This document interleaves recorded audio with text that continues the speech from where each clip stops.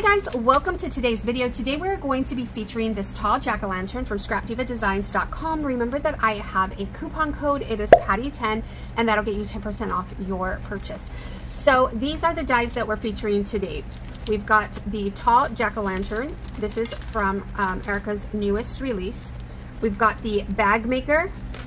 I've got this double loop scalloped bow. I rarely use this and I thought it would be just a really fun different kind of thing, and especially for you guys that have already picked it up, it just gives you a little idea of how to use it. I really like to inspire you guys to use the dies that you have in your stash, and I like to go back and use dies that we've already featured just to give you ideas on how to use the dies that are already in your stash. So I'm also using these heart mini or mini heart alphabet dies. They have the alphas and numbers. And I'm using the bow banner die. So I'll have them all linked in the description of this video, but today it's really all about this tall jack-o'-lantern. These dies are just accessories. So this tall jack-o'-lantern comes with 3, 4, 5 pieces. So you get 2 faces. You've got this face right here. If you notice, the eyes don't have any eyelashes, and when you use the face die, all it cuts out are the eyes, the nose, and the mouth. So you'll see that this edge right here doesn't have a blade on it. So if you can tell, just the face does. And so that's what's going to cut out from the face dies, okay? So if you're using this die, you have the little stem piece, okay? And then you have the base pieces. These are the base pieces. So this is the base piece with the stem. Then you've got this layering piece. And you've got the face, okay? So the face, if you want to cut out those eyes, the nose and the mouth, you would need to pair these together in order to cut out that square, okay? So that's just a little tip for you. If you're going to be cutting out the face, maybe use some washi tape, put this together, and cut out all your layers with these taped together so that everything's lined up nice and neatly.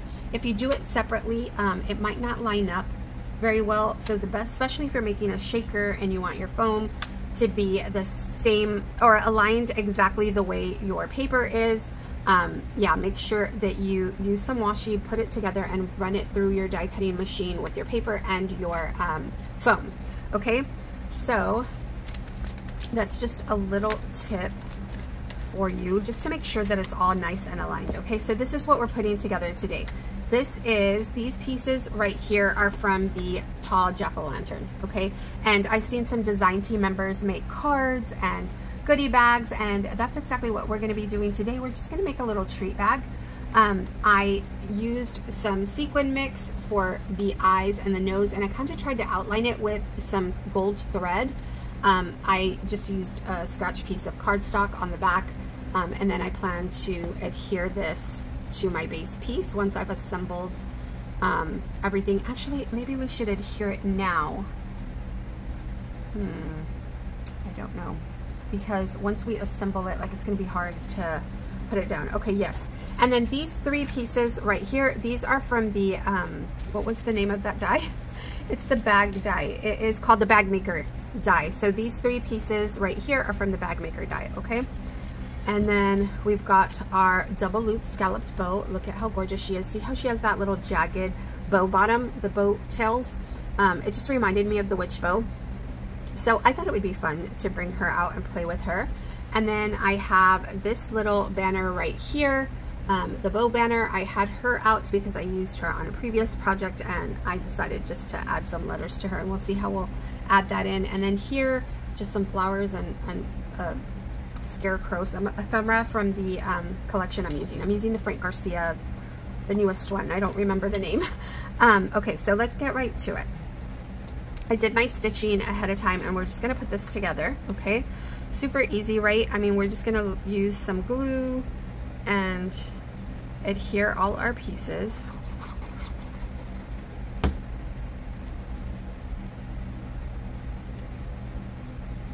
And I decided to go ahead and put the face on there before assembling the bag, just so we can apply pressure as needed, right? Because once you assemble your bag, it's not going to be easy to apply pressure like this, okay?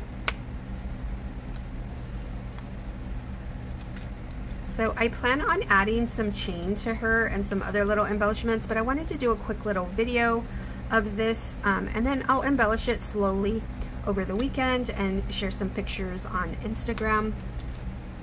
I just really want to get back on schedule of putting out videos daily, so I thought today would be a great day to just show a little assembly tutorial. And okay, so this is the base, and then, you know, I can go back and embellish her as needed later. Okay, so this is the little base piece. It's got the tab right here. I'm going to add my piece to her, my front piece to her.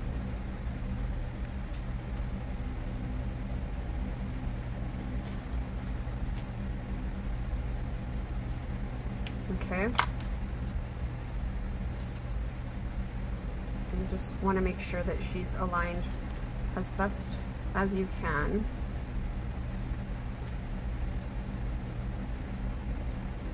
Oh, I'm sorry, I'm out of frame. Okay. And then we're going to align the other piece. This is going to be the back piece.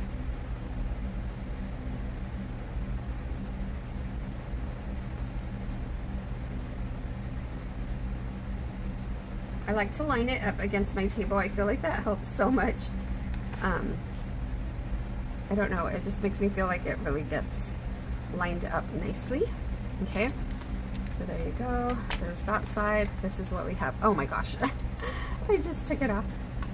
I put too much glue on. I love using liquid glue because it allows for wiggle room, but then sometimes I'm impatient and I want to start moving things and it hasn't dried enough yet, so you can't. Okay, so here, see how my pumpkins are in a different direction? I didn't pay attention to that. So if you want your pumpkins or your design paper to be in the same direction as your other papers, make sure that you are aligning them properly. So these also have tabs. I'm going to fold up on those bag maker tabs. This bag maker die is so awesome because you can literally turn anything into a little bag, right? Any shape. So I'm just folding up on those lines, and I'm going to add my little piece to her. I love to get the glue into those corners so that there's no lifting, and we'll just apply some pressure to her.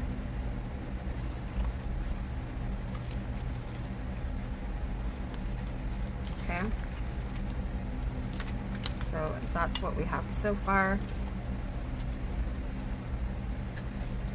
This is so easy, you guys, and it literally takes minutes to put together.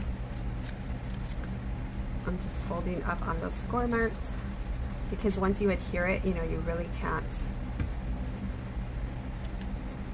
fold those score marks. I turn this around.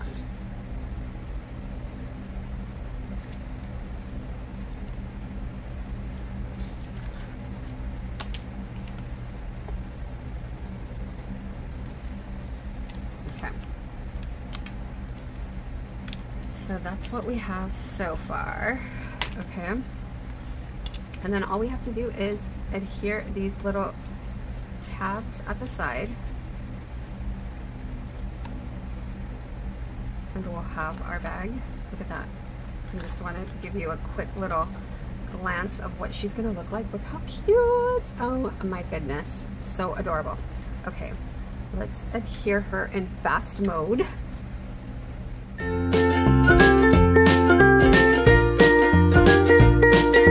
Okay, so this is what we have so far. We literally just adhered our bag maker sides to our bag, to our little tall jack-o'-lantern. Isn't it the perfect size for that? I'm gonna apply some pressure to my tabs.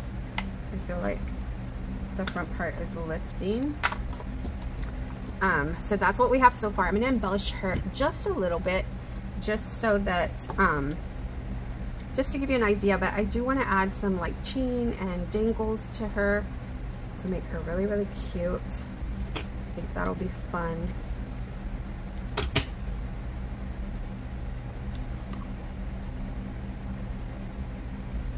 Look at that crow, isn't he so fun? He is an ephemera piece from the collection.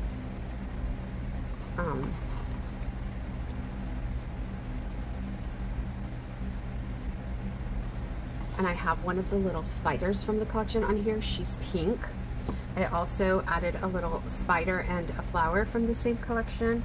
I think I want to add her right here to the side. I was thinking of adding some chain, but then I also want to add the banner. So I don't know, maybe I'll do the banner at the back and the chain here. But for now, we'll just add this bow.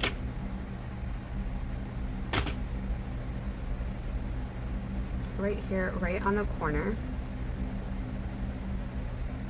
Isn't she so cute? And what do you guys think? Do you think we should add this banner to the back of her? Kind of like that. I don't know. What do you guys think? Let me know in the comments below if you think we should add this banner back here or if we should just leave it off altogether. I don't know. It's so cute. We can use it on something else though. Isn't it so cute? So this is the tall jack-o'-lantern. I hope that this kind of helped you get an idea of how to put this together and what you can use it on. Again, just a cute little treat bag. Wouldn't these be so sweet to make for like your kids' classroom, a little Halloween treat? Maybe just add some popcorn inside or some pretzels and some cheese dip, some sort of little snack in here. I think would be so sweet, or like an office gift, like a gift for coworkers.